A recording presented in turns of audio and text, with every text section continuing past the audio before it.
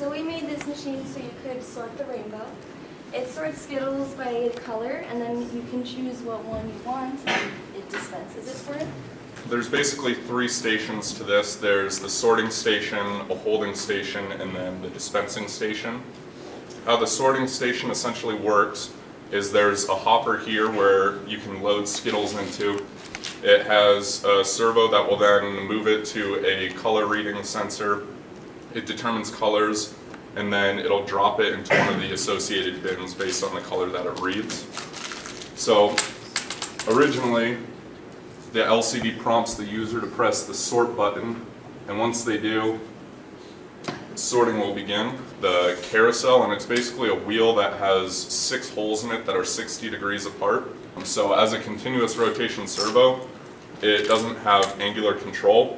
So when the carousel is rotated into position underneath the color sensor, the distance sensor reads that and stops the carousel, at which point Skittle is loaded in the hopper while the color sensor reads which candy it is. So it'll read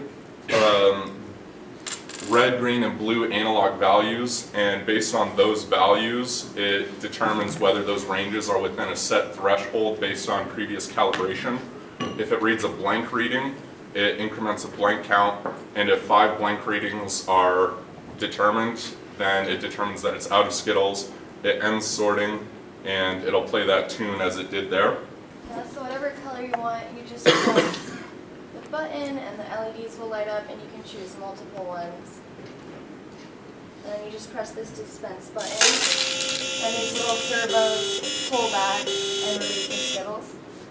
A little 3D printed trapdoor attached to just a steel rod to the arm on the servo. We also 3D printed these little mounts that can hold the trapdoor in place where we want it to. And then just a sweep by the servo, we'll pull that door back and let all the Skittles fall out for that color. Purple LEDs on, and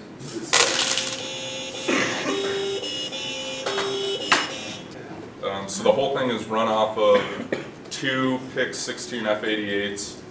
There is one Arduino Uno that controls all the sorting, and there's a second Arduino that controls the dispensing, the opening of those mechanisms.